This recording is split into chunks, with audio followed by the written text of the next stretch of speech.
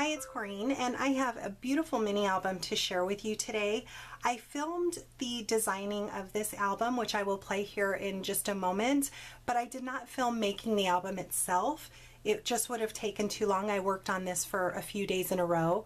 So I do have a mini album tutorial series that I show how I make my mini albums. I will put a link to that in the description box below.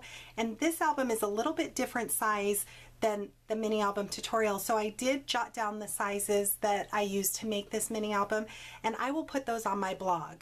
So it's not going to be a full set of instructions of how to make a mini album, since I have such a detailed tutorial series on my channel for it, but it's going to be the sizes of this exact album. So if you want to make one yourself, then check out my blog. You'll see a link in the description box below, and you'll find the measurements for this. And then if you've never made a mini album before, go ahead and check out my mini album tutorial series that you'll find a link for. I will also link all of the gorgeous products that I used today. I used lots of Wild Orchid Craft products, and I also used a paper collection from Nitwit Collections. This is called the Ooh La La paper collection, and I got the bundle pack, so it includes lots of elements in that, and I'll go through that. But everything you see in here paper-wise is from that same collection. So on the front here, this paper, and if you saw another video that I did where I showed Nitwit Collections and this collection in particular, this paper actually comes with the flower cluster on the top, and that's one of the things I like about using a digital paper pack, is I wanted it on the left side of my album. So in my Silhouette Cameo Design Center, which you can do on Word, Photoshop, any program you like to work with, I just moved it to the side, and that way I have my cluster going down the left side. So I also cut out a few of their roses. This is from their element pack, and I layered them behind the gorgeous gardenias from Wild Orchid Crafts. I also have some sweetheart blossoms and some hip rosebuds. I added a flat back pearl diamond in the center of this, and I added some flat back pearls up here. This Eiffel Tower, I cut out 4 different layers of black cardstock to go under it. That way it gives it a chipboard thickness. And this is also from the element pack, along with this gorgeous butterfly. I did double the cardstock on that as well. I glued another piece behind it just to give it some strength. This is one of their digital stamps, so I just placed it on top of the pattern paper. Again, I love being able to suit your needs. So I wanted a round circle, so I put, like I said, I put it on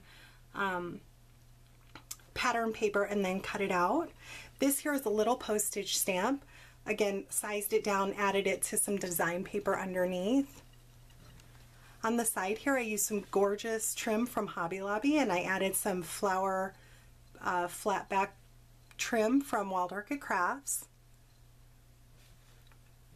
Here is the back. And as you can see, I made it out of my album out of black cardstock.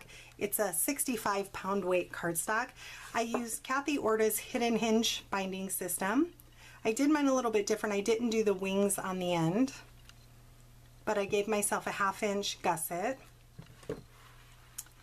And on the front here, I made a little pocket adding the design paper using one of their digital stamps. It says, "Paris is always a good idea," Audrey Hepburn.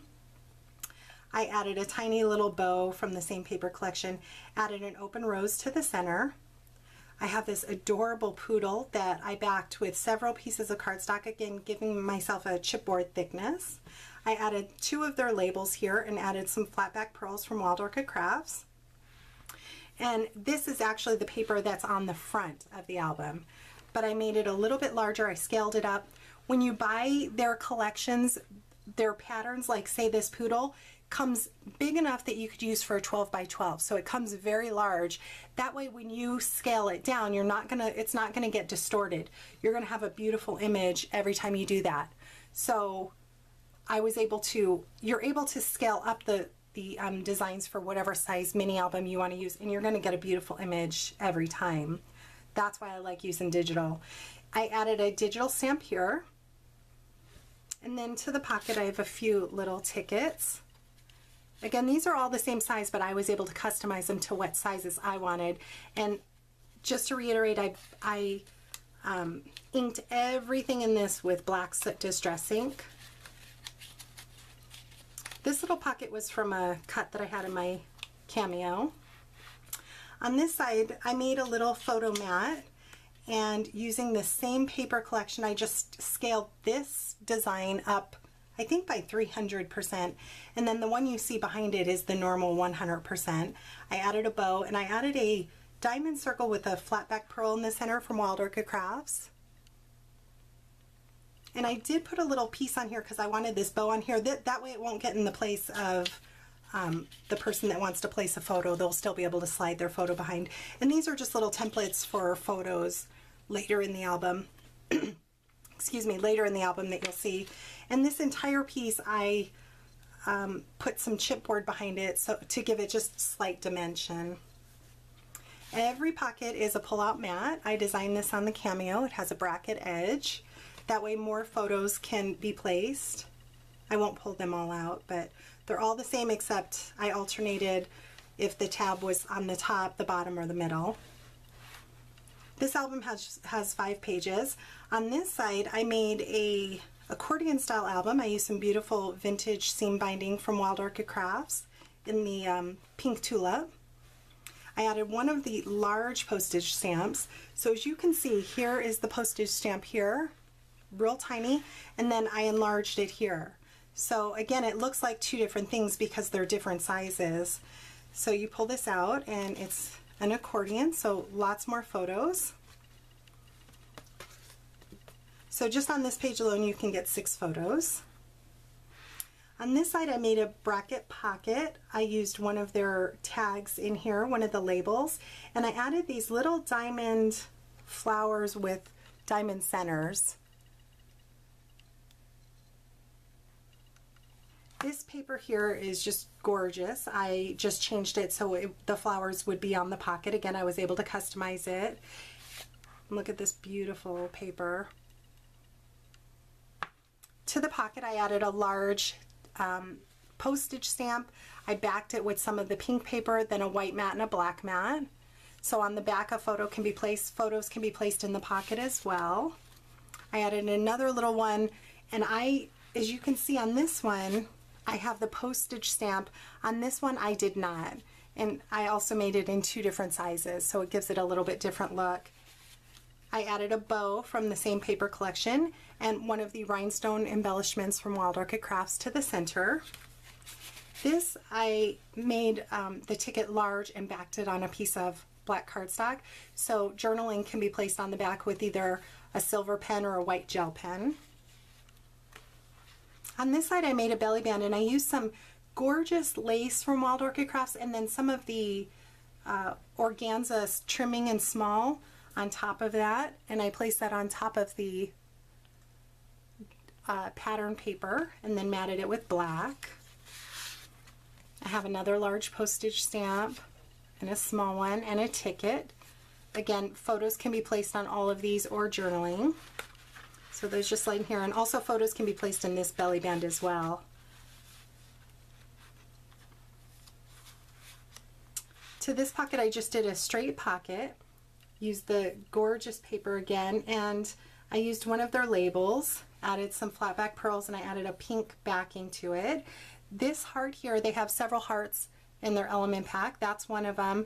And again, I added some more cardstock behind it to give it a chipboard feel. I used this lace border. This comes in their element pack, and look how pretty it is. It has a little lace border, and then I added some flat back pearls to it. Photos can be placed in the pocket. I added a large mat, and I know I have this somewhere else in here, but this pattern, I scaled it up to like 300%, again giving myself a little bit different look. Put it on a black mat. And then this pattern paper is, I know I have it somewhere in here. No, I must have it somewhere in here, but this I scaled down. So because I knew I wanted it on a tag, so I wanted it small. Again, added a black mat to it. And this is one of their tags that comes in the element pack. I added a few of the flowers in paper to it, and then an open rose and some sweetheart blossoms. On this page I made another bracket style pocket. I added a postage stamp with a bow and a pearl brad from Wild Orchid Crafts. I also tied a little twine on here. Here's the paper I was talking about. So I scaled it way up on this mat, and then this is the normal. So it gives me two different looks.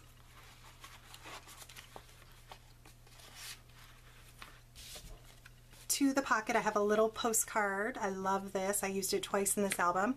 Backed it on some black mat. Here's the other postcard, actually, much larger size. So these are great to add photos to or journaling. Photos can be placed in the pocket as well. And look at this paint chip from their Element collection.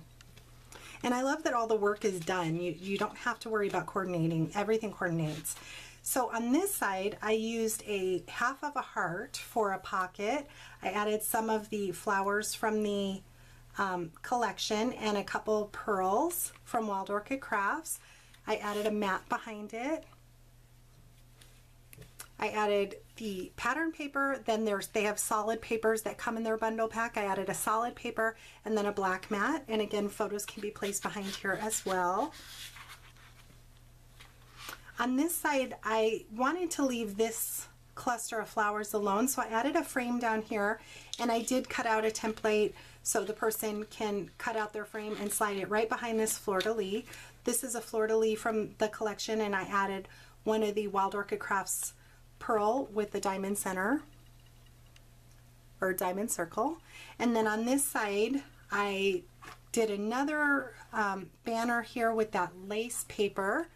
Added a fleur-de-lis, and look at this Eiffel Tower from Wild Orchid Crafts. That fit perfectly in there. It's an epoxy sticker. I originally printed out, they come with these alphabet letters and also numbers with the design in them. I printed that out directly on the paper, but I decided I wanted a little lift to them, so then I just cut them out and added it right on top. You'll see that in the video. Again, this fleur-de-lis, I backed this one on black so it had a shadow. Added some more tickets with a clip to it. Again, great for journaling. And then this mat, I added a beautiful antique bronze piece from Wild Orchid Crafts along with an open rose. And the pattern paper with a solid paper from the collection, and then a black mat.